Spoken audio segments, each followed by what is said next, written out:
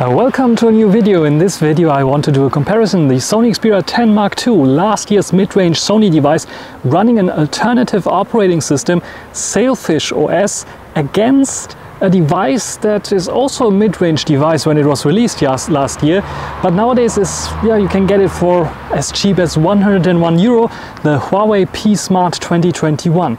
On paper, at least, the P Smart has the better camera system, but we want to check out which one of those, running SailfishOS, running Android, has the better camera and produces the better images, photos and videos. So let's get started.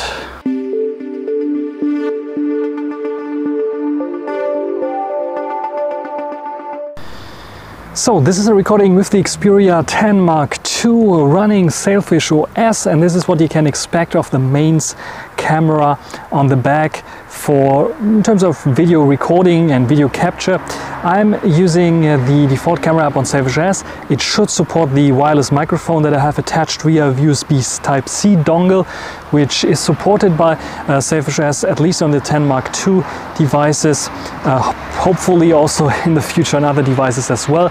This is what you can get in terms of video quality. It's 1080p. I know the Xperia 10 Mark II can go up to 4K, but SailfishOS doesn't support 4K, only 1080p 30 frames per second on the Xperia 10 Mark II so far.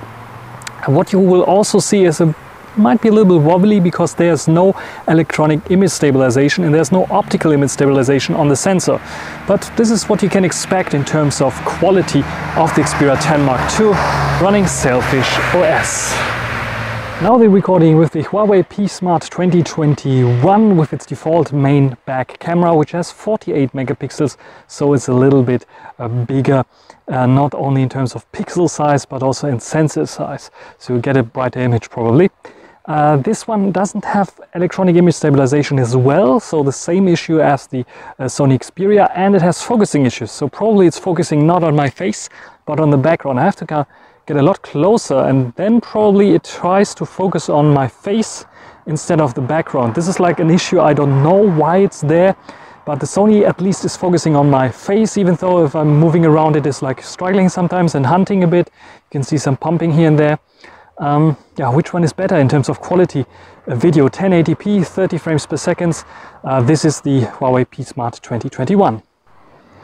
If you want to have a more GoPro action-like kind of feeling with an ultra-wide angle lens, this is what you can get on the Huawei P Smart 2021 as well. It is a tiny lens.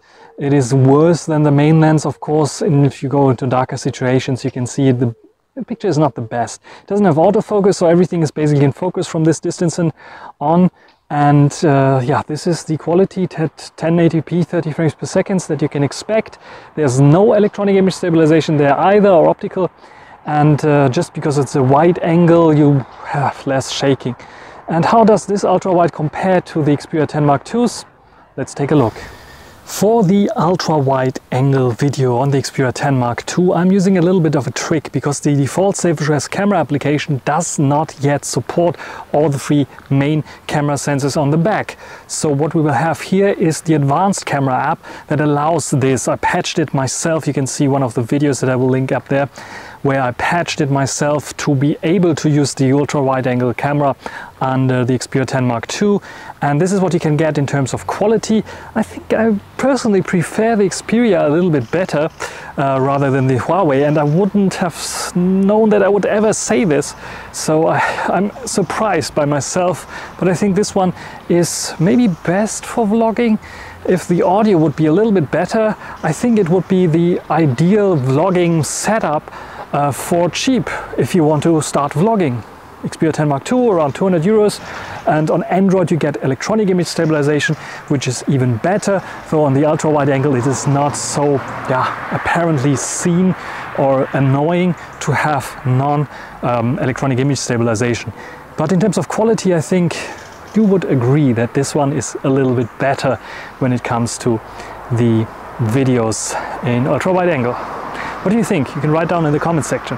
What we will do now is do a comparison of the photos because I think there it might be also very interesting to know which one has the advantage in focus, in photos and focusing and colors and HDR, because Huawei is known to have very good automatic or AI, artificial intelligence optimizing photos, and Sony is more known for natural colors. And on the Xperia 10 Mark II running SailfishOS, it is even more, because there's no real AI working there. You just take the photos out of the sensor, and whatever the driver gives you, you have as an output. There's no optimization going on at all. So I'm quite interested in how this will turn out. So let's take a look. On the left we have the Sony Xperia 10 Mark II with SailfishOS, and I used mostly the advanced camera because I have the option to choose the autofocus to be manual, so just press to autofocus, otherwise it's in continuous focus and refocusing, and this messes things up. And on the right we can see the Huawei P Smart 2021 using the default camera application that is the best camera application for the device. So respectively both have the best camera software for their device running under their operating system. I will make it clear. So anyway, let's zoom in a little bit. From the outside, nothing much of a difference, but you can see that the Huawei P Smart P Smart 2021 in this case has a bit of a sharper view on the flower here. On the Sony, somehow the focus was not right. It's on the back a little bit, as you can see here, so the middle of the flower is not so visible here. It is like blurry already. When it comes to the bokeh, I think they're both not very good in this case. Then there's another shot, which is the macro shot, and I did a macro shot, the super macro mode, on the Huawei P Smart 2021, and this is what was the result. And you can clearly see there's something odd, because in this case you can see it's a 2 megapixel effort only, so you cannot go in any much closer, but you can see some details here, and it looks pretty nice. But now the Sony doesn't have a dedicated macro mode. There's a macro focusing option that I can use, and it took me a while with the macro focusing option to get a shot, because if you go to macro focusing on the advanced camera app, it just, if you press the shutter button, it refocuses and then could mess up things.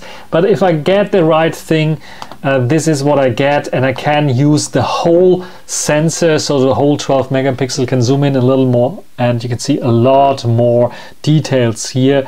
And it is pretty cool. Also notice the colors are a bit different, so it's a bit darker here and a bit lighter here.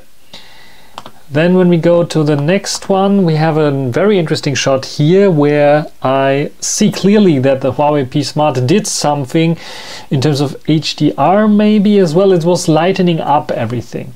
Could be also because the aperture is a bit wider and the sensor is a bit bigger than on the Sony, but you get a brighter image here. But you have like the whites here in the background, it's simply overblown. And with the Sony default, it is not so overblown, but it's still overblown a little bit. And you can see that the sharpness here is still there. Here it is a bit soft for some reason. I'm not sure where it focused on. It's not the tree, it's probably somewhere here. And on the Sony, you can see it is sharper than the Huawei P Smart 2021, so there is a difference here. What I can do on the Huawei, I had the AI activated, so I think it's the default setting, and the AI should kick in and do auto HDR as well. On the Sony there is no auto HDR, so you have to enable it manually. I enabled HDR manually, and you can see a clear difference here. I get a brighter image as well, so this is why I think maybe there was some HDR going on with the Huawei. But you can see the HDR is kicked on the Sony here right now manually in this case, so I get the brighter, I get the more realistic colors. You can see it's a bit more yellowish on the P Smart than Huawei one, and the Sony has more realistic colors here. This pathway looked like this, it didn't look as yellowish as here. And when you take a look at the background, you can see, yeah, with the auto HDR enabled, I can at least see, yeah, that this car has a tire here and a back, and that there's a whiter car there. There's a car here almost blown out completely, and here you can see which color this had. So it's also not perfect, but it is a lot more realistic also here with the grass, which is here almost completely blown out and nothing can be seen on the Huawei. So I'm pretty amazed. Of course, there's a price difference. As I said, the Huawei P-Smart 2021, you can get a new one for 170 euros. I had luck and got one for 101 euros. But yeah, the Xperia 10 Mark II, I think, is over 200 still.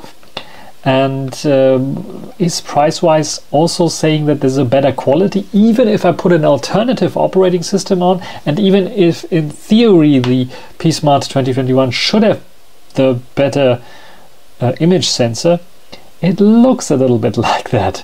Here you can see again a different kind of photo length maybe as well, but what we can see here is also in this case different colors. And this time the Sony has a warmer colors, and Huawei does make it a little bit cooler in this case.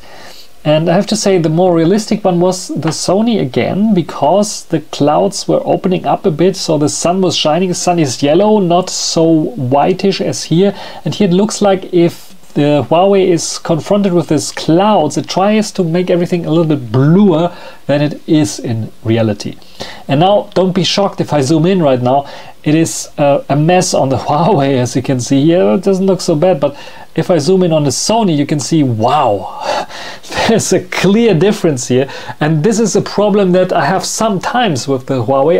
I really think there is a focusing issue on the Huawei, because I don't think it was focusing right here, because you can the letters here of the Feuerwehr Köln are clearly seen and sharp. You can even see the little I don't think it's bricks, but the little segments of the wall here, you can really clearly see them. Here it is just a mess, and I don't know why. It could be compression, it could be that it didn't get it sharp enough, I don't know. You can see the same on the sign here. It's not over sharpening on the Sony, it is just simply soft on the Huawei for some reason, and sharp on the Sony. Same with the bricks in the background here, and the colors again a bit cooler on the Huawei for some reason, because of the clouds probably. When you take a look at the HDR effect and the clouds itself, is there much of a difference? Maybe a little bit more bluish, again the bluish tone here, because it's all over the image. So yeah, and again here this is sharp already. Has something to do with the smallish sensor, 1/2.3 I think it is in the Sony, and it's a bit bigger sensor on the Huawei. So yeah, this was one where I was a bit shocked of the Huawei one. This one is also interesting. Both have HDR on, so kicked on the Huawei, as well as have it activated on the Sony. And when we take a look, we see directly brighter and more yellowish, because it was in the sun literally. And here for some reason the Huawei was doing it darker, making the image a bit darker, even though it was just seconds apart. More contrast adding in, I'm not sure why. The sharpness looks okay on the first glance, but if I compare it to the Sony, it looks artificial. The Huawei sharpness looks really artificial here, like it is hard to explain, but this looks more natural here on the Sony, and on the Huawei it looks like it was sharpened afterwards. It's not really sharp, it's just the sharpening effect trying to make it sharp. And yeah, this is the issue that I can see here. Here you can see it clearly also that this is sharp, and here it is also sharp, but it looks more natural, where there are some things that have to be soft in this kind of flower, and here everything is like sharpened in a way. And also the I don't know how it did it, but also the like I said, the clouds and the sun didn't change, so I'm not sure why it looks like this on the Huawei. But what I can say clearly is, when we take a look at the background here as well, is that The bokeh is nice on both, and yeah, but we can clearly see there's some sharpening going. It looks like natural sharpness on the Sony, and there's a artificial sharpness on the Huawei for some reason. So this is this big difference here. Then an interesting shot where I would like say, wow, they're so similar here. Almost no difference at all, but when you see a little bit more details, you can see like the sky is a little bit bluer on the Huawei, and it's a bit more lightish blue on the Sony. And when we take a look at the details, both at 12 megapixels, because the 48 megapixels are simply pixel binned together on the Huawei, we can see again more sharpening applied on the Huawei and more natural looking on the Sony. We can see it at the tree here, for example. It's darkish here, but there's some kind of extra sharpening going on, and here it looks more natural. It's a bit hazier here, a bit unclearer, but it is more natural looking. And when we take a look at the sign here, I think, yeah, almost at the same level. There is again the more sharpening applied. You can see it on the letters itself. They're like, it's like a bit more unnatural on the Huawei, and the Sony has more natural colors. Interestingly, again, you can see the difference in size and maybe also focusing, but you can see the fence here is sharp on the Sony, and here it is blurred out. So yeah, this is this. Also a bit more bluish again, a bit more yellowish on the Sony, a bit more bluish on the Huawei. And when we take a look at the differences here, yeah, also in colors, again, more yellowish, more bluish, maybe a bit more sharp again, but it could be like the artificial sharpness of the Huawei. Then the next one I was a bit shocked is that 2x zoom I tried out. Also on the Huawei that doesn't have a 2x zoom dedicated lens, but as it's 48 megapixels, you can at least hope to get like a good shot out of it if you zoom in 2 times, and pixel binning should do its work, and it's working quite nice. One thing that you can see here clearly is that the HDR is not working on the Sony anymore.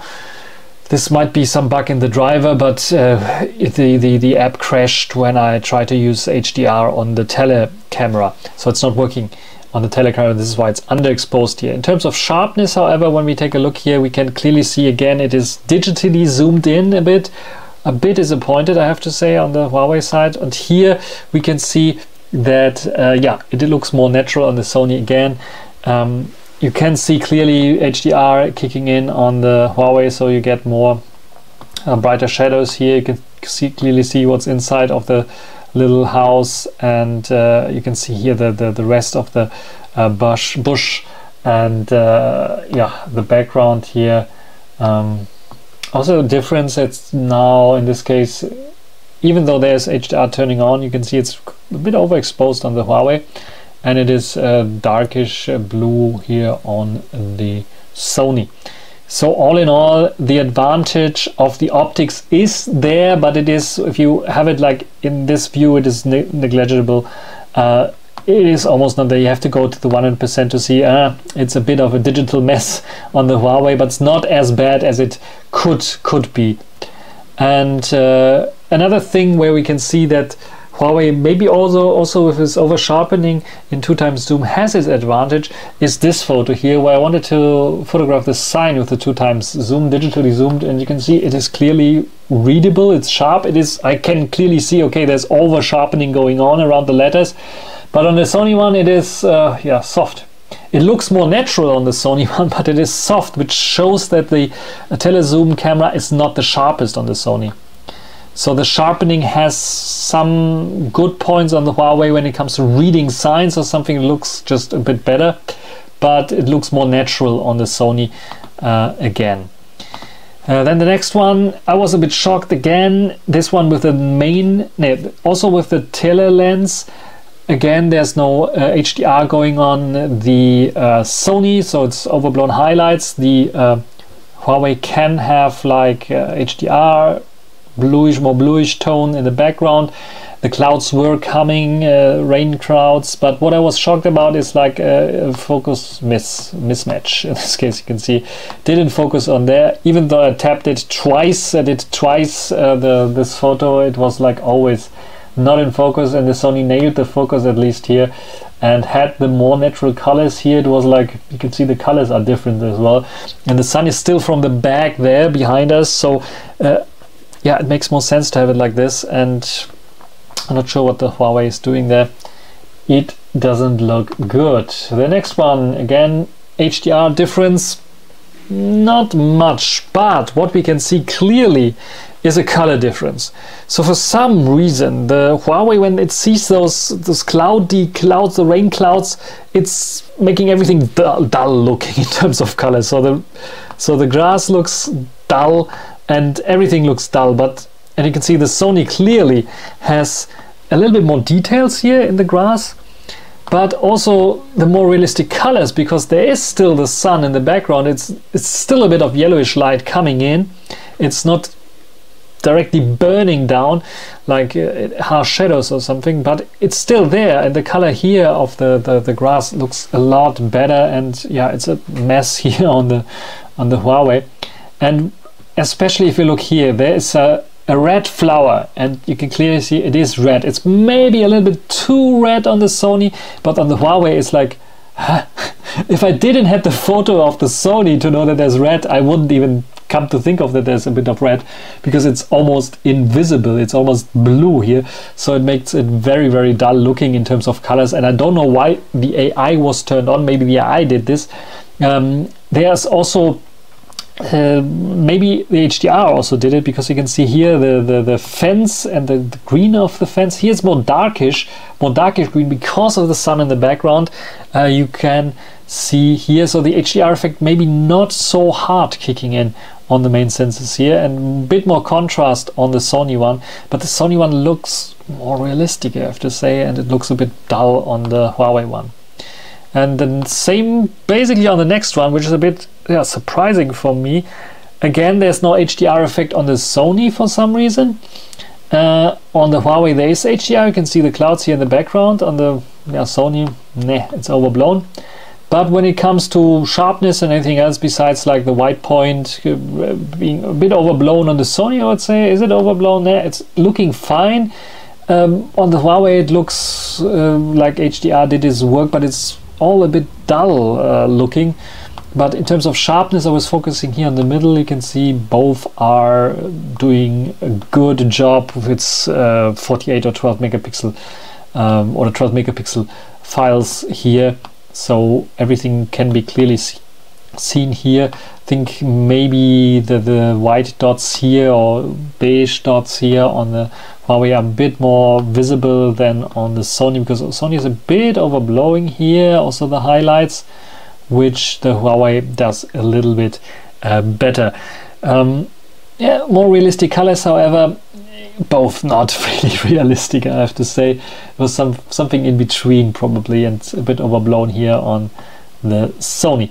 So this is my photo comparison between them both.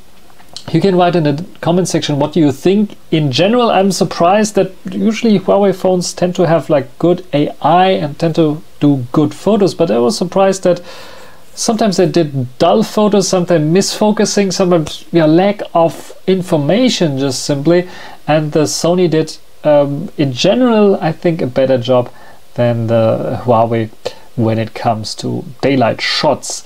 I didn't do nighttime shots because clearly the winner would be Huawei. We know that first of all, Sony is not as good in computation photography in general when it comes to nighttime shots, and second of all, SailfishOS doesn't have a nighttime mode that could help here in any way, and there's a night mode for Huawei, so Huawei has, in terms of night shots, definitely won already. So yeah, this is the comparison in terms of photos. Now this is everything for the camera comparison of the Huawei P Smart 2021 and the Sony Xperia 10 Mark II running SailfishOS. Which one of those has the better camera system? You can write it down in the comment section. That's everything for this video. Hope you enjoyed it. Thanks for watching. Until the next time. Bye.